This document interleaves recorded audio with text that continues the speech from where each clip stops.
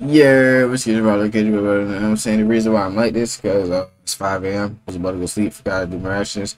Don't want to, you know what I'm saying? Kind of don't have a shirt on. Don't want to have a weirdo screenshot my nipples and weird shit like that. You know what I'm saying? Put it as a profile pic like chicken or fridge fighter. Yeah, the real true sore horror story. Hey,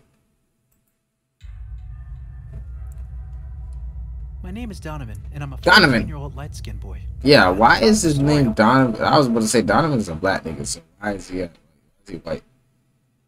It's because he said light skinned nigga. You thought he was white. Light skin is not white. Light skin is light skin. was 11 or 12. I can't remember.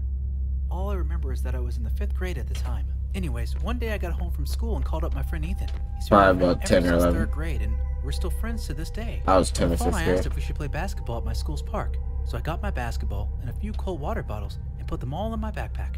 I rode my bike over to the school basketball court. Okay. I sat there a few Baby minutes Hooper. because Ethan's house wasn't as close to the school as mine was. He got to the court around 4 p.m.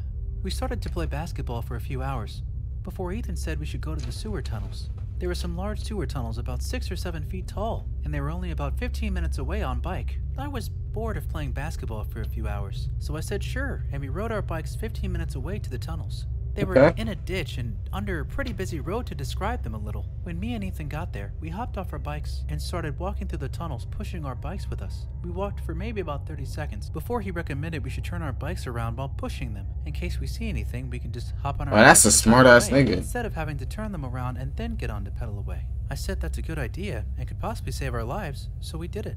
We walked in the tunnel for a few more Smart ass minutes with 5th our grader. phone flashlights on, looking for cool old stuff.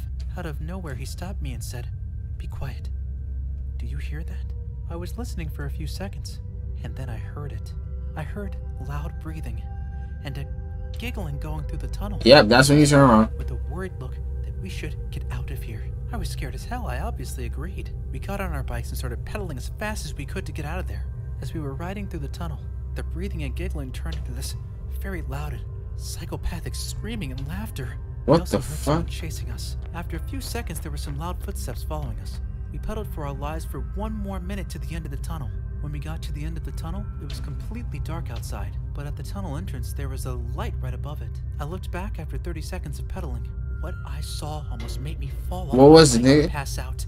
There were 6 men, What all the dressed fuck? in suits, and they were all wearing terrifying white masks. Each one of them had a machete with blood all over it.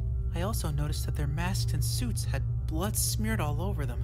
I saw Yo, all dog. and screamed, and they started chasing us. We were still pedaling away, desperately trying to get to my house. We got to my house after 10 minutes. We hid our bikes in my garage, because if they saw the house with the same bikes we rode away in, they would know it was us. Earl and I burst into the house where my parents were watching TV. We told our parents what we saw, and they called the police. Ethan and I told the cops where we saw the men, and they drove over there. When the policemen entered the tunnel, 2 of the men charged at them with machetes, and the police ended up having to kill those 2 men. I don't feel bad. The other 4 men were found in a room in one of the tunnels.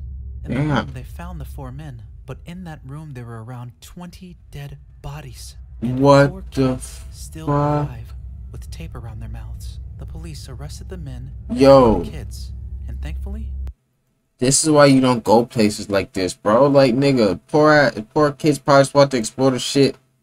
20 of them were dead, nigga, and then the other ones were just sitting there with the dead bodies. What the kids were all fuck? right. The 4 men got sentenced to death and were thankfully executed about a year ago. Oh, This is a haunting memory. nigga, those And are I'm shit that you very thankful think. that Ethan said we should turn our bikes around, because if we didn't and we were too slow, we could have ended up like those 20 unlucky people before us. Nah, that's crazy, bro. I repeat to them niggas if that shit true, bro. I'm gone.